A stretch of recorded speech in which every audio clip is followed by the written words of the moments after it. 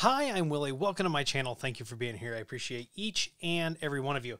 And what we're going to talk about in this video is the OUI of a device or manufacturer and the MAC address, right?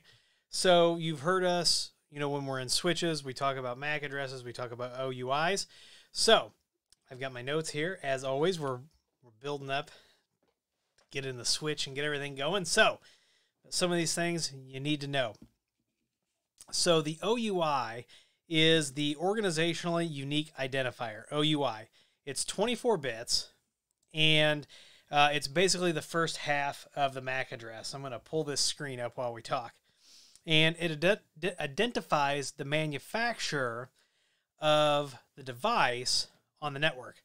So, and the MAC address, or the burned-in address, which is your hardware address, is also a unique identifier for use in network communications. Right? You're going to see this when we start getting into ARP tables and MAC address tables and things like that.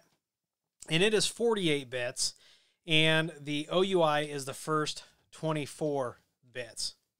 The IEEE is the one, and you can Google IEEE, IEEE. That is the organization that issues the OUI to manufacturers. So they issue that, and then the manufacturers complete the MAC address. By looking at the MAC address, we can tell who the manufacturer of the device is. This is very useful in troubleshooting and configuration, especially when we start getting into auto voice or MAC address VLANs and things like that. They're supposed to be unique and permanent, but there are maybe some cases where they can be reused, and you could accidentally, end up doubled up, right? So virtual machines, the MAC address of a virtual machine is configurable. So you could accidentally end up with the same MAC address. If you do end up with the same MAC address, then you're going to have network communication issues because it could confuse the switch. Also, another problem when it comes to MAC addresses is smartphone manufacturers have randomized MAC addresses. So the MAC address on a phone can roll. So it can be hard to track, that MAC address back to that device. So that can become an issue. However, for most of the cases, you should not have MAC addresses changing. But your mileage may vary. So let's take a look at these two OUIs and MAC addresses that I have on the screen. So when you take a look at the 48-bit MAC address, so this whole thing would be the MAC address, that first 24 bits has been issued to Grandstream. And if you've dealt with Grandstream phones and APs, you're probably used to this. You probably have this memorized.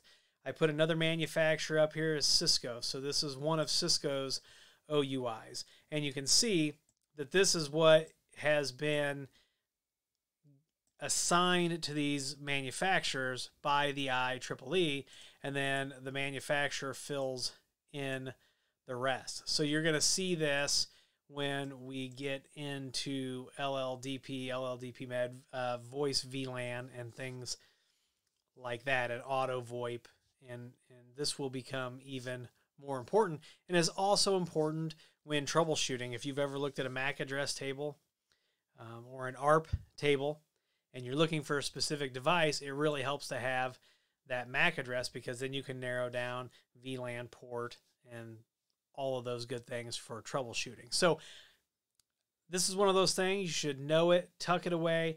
It will come in handy as you start troubleshooting networks. If you've got any questions about this, I'll try to answer them. This one is kind of straightforward, and I'm sure somebody's going to go down the rabbit hole and we might find, something else out. But ask your questions down in the comments, and make sure if you like this video that you give it a thumbs up. Please subscribe. Follow me on Twitter and TikTok. Those links are down below. If you'd like to support the channel, you can do that by using our clearly marked affiliate links below, or joining our Patreon by becoming a patron. Or if you need IT consulting, reach out at williehowe.com, click Hire Us, or contact us, fill that form out, and someone will be in touch with you as soon as possible. Once again, I'm Willie. I want to thank you for being here, and as always, I'll see you in the next video.